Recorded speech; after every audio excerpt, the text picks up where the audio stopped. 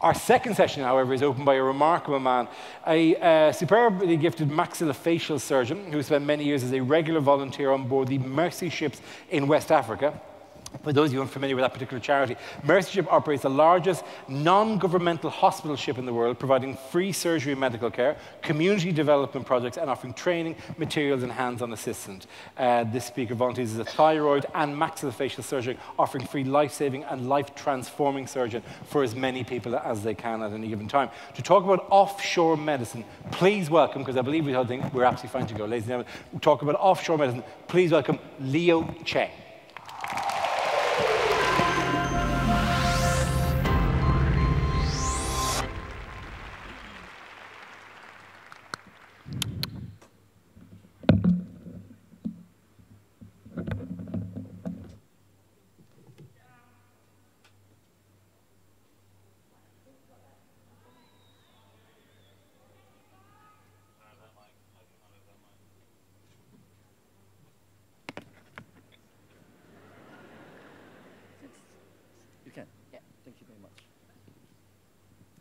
Start again. Millions of people are suffering from diseases that can easily be cured if they can have access to modern health care. That means they have poor health outcomes, even death from treatable diseases. What is the enemy? The enemy is poverty. That means you earn less than $1 or $2 US per day. This happened in West Africa,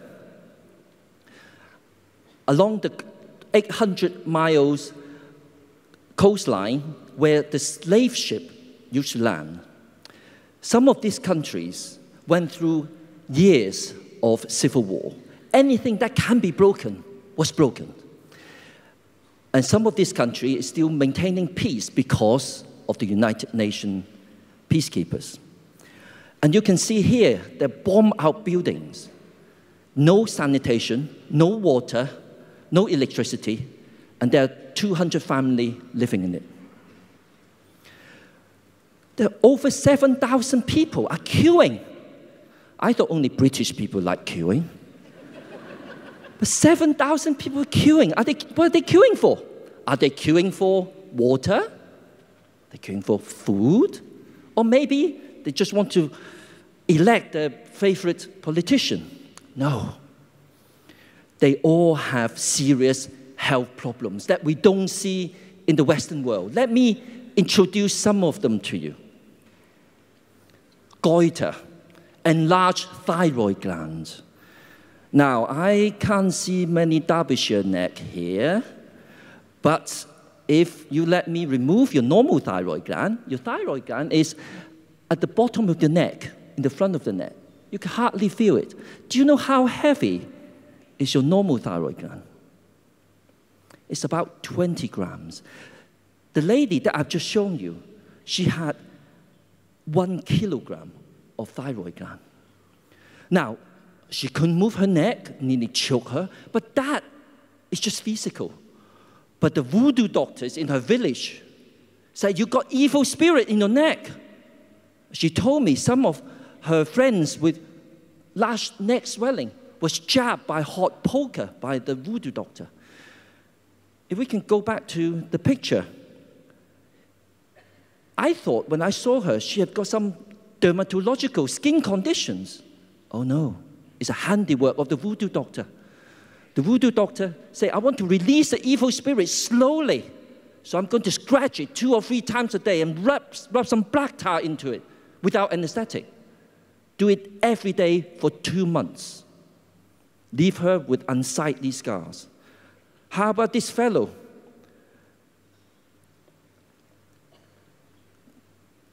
Benign jaw tumor. Benign means it's not cancer. It soon kill him, should it?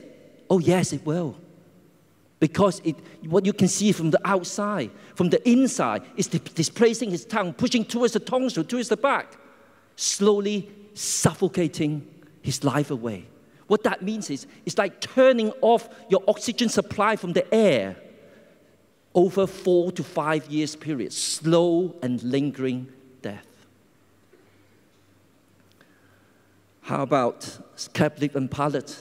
I'm sure we have heard, I've seen a lot of these pictures on the telly, but in some villages, believe it or not, some remote villages in West Africa, the voodoo doctors say, that baby is the devil's baby. Let's bury it alive. Let's celebrate this burial. Ladies and gentlemen, I got some pictures I couldn't show you because we have got young audience here. You know, vaccination, we take it for granted in the West.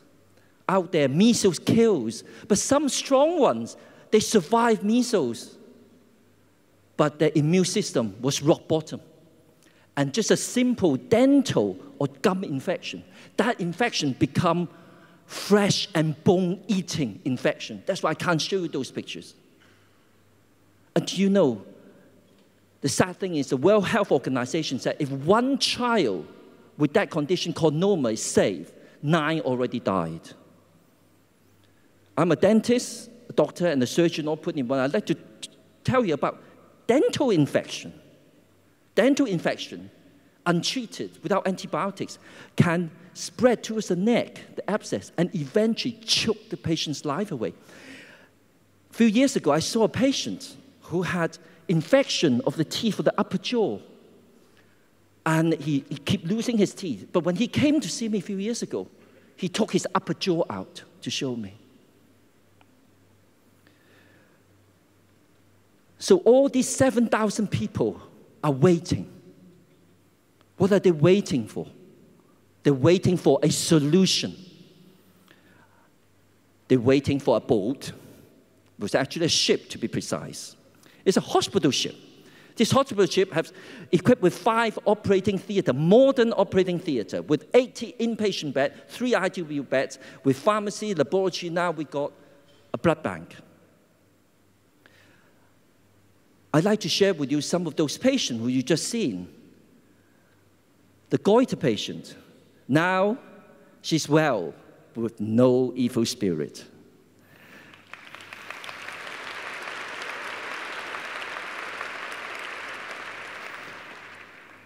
The benign jaw tumor. He can smile again. But oh no, not just that. He can chew. He can talk. He can sing. He can swallow without worrying of choking himself.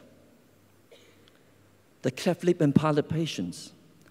Some of these young patients don't even know what happened to them, but their parents do. Because their parents, hope and dream, have now realized because the child is not going to be teased. The child will be able to find a job, maybe get married one day. The hope and dream has come back. This is a very rare picture of the same patient 16 years after the reconstructive surgery. Let me tell you about the healing process. The healing process starts when the patient came to either screening or onto the ship. It started with one of the volunteer crew members actually went up and shook the patient's hand because the healing starts with human contact and human acceptance because they start where they are. Because don't forget, these patients have been ostracized. One patient actually said to me, I haven't seen a doctor for the last 20 to 30 years.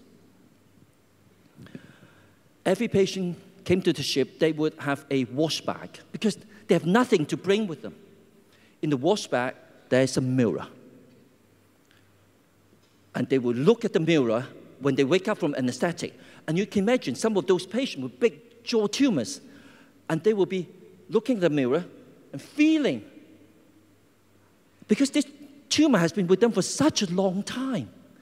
They couldn't believe that after a kip, maybe 6 to 7 hours for them is just like a nap or kip, and it's gone. And they look at the mirror, look at themselves in the mirror, and they couldn't believe who's looking back at them. So the society is going to look at them differently. I also saw a cleft lip and palate lady who must be over 60 years old. When I look at her, she never stared at my eyes. She only looked at my neck or my chest. Why? Because she's so downcast, because she has been rejected and ridiculed by her own family and her community. But over the days after surgery, wow, you see her start to lift her head up. She starts to make eye contact.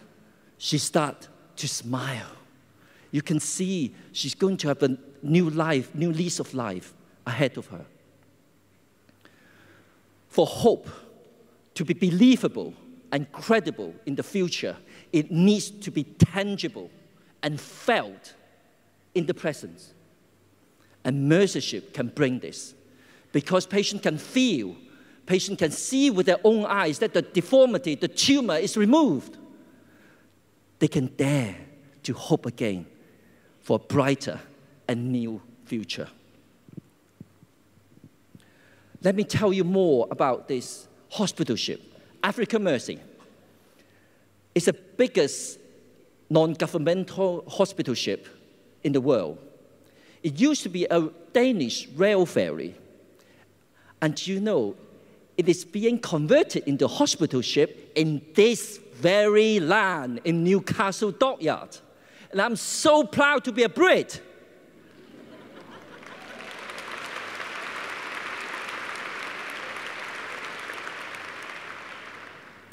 It's not just it being converted here. It's because when you have electrical appliances, you don't need to find adapters because all the wall sockets are British.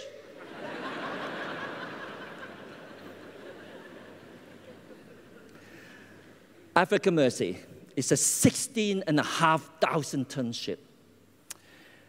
Let me tell you more about this ship.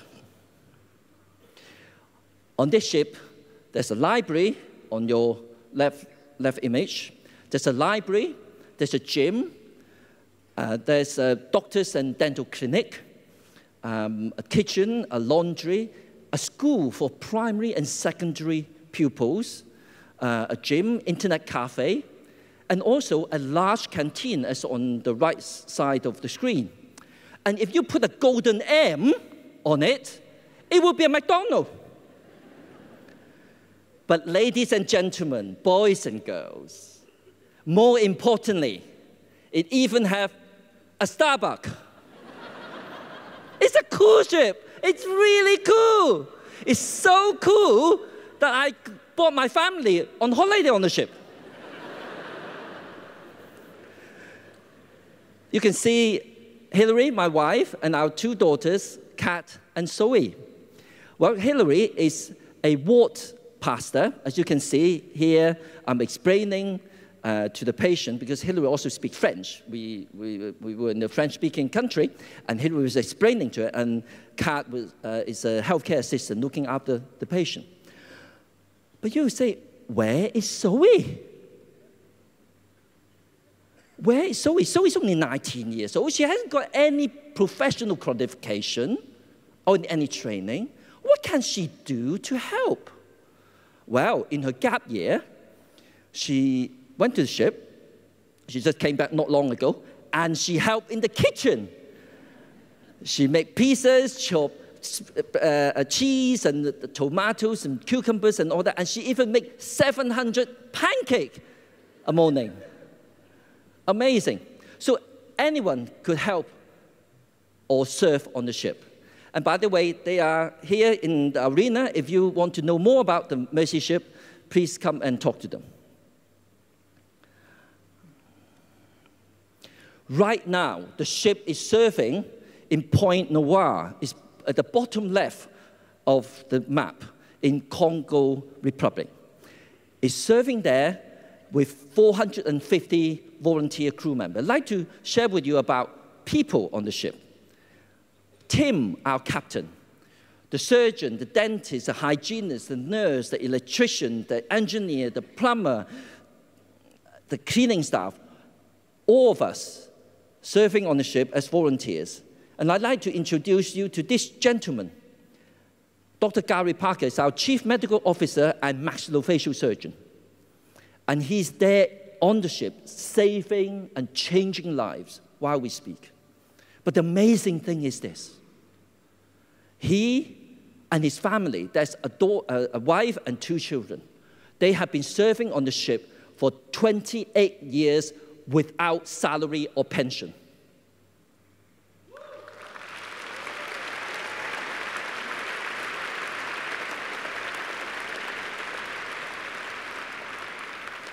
Yes, Mercy Ship's amazing. It's got an amazing business model. I'd like to challenge any CEO here to do the same. It's to charge the crew member for the privilege to serve. Indeed, we all have to pay for our own accommodation and the flight to the ship. And that means all the donation will go to patient care and maintenance of the ship. How did the story begin? It began with this gentleman, Don Stevens. He was a young businessman in 1978. He was caught in a horrendous hurricane in one of the Caribbean islands. It was the hospital, the building was being blown over, people were injured, deaths, and he was hiding in the shelter, and the little Caribbean girl next to him, was praying to God, and asking God to bring a hospital ship with supplies so that the villages can be rebuilt and the hospital can help the injured. That started the vision of the hospital ships, to bring hope and healing to the forgotten poor.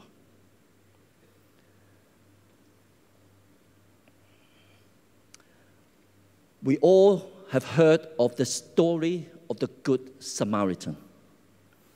The Good Samaritan saw the injured man on the other side of the road. We can all have emotion for the injured man. But it's not compassion until you're willing to cross the road. Samaritan had compassion. He went. So compassion always followed by action, always. So ladies and gentlemen, boys and girls, I urge you to turn your emotion into compassion.